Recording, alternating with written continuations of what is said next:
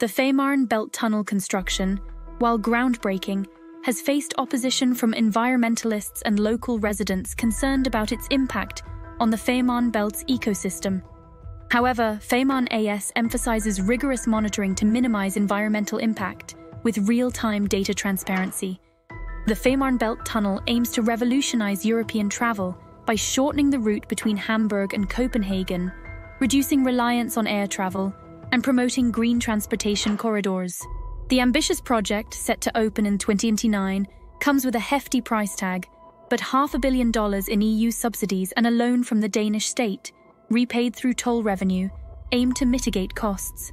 Despite concerns and controversies, mega projects like the Fehmarn Belt Tunnel exemplify the evolving landscape of infrastructure, showcasing the intricate dance between engineering innovation, environmental considerations, and societal needs.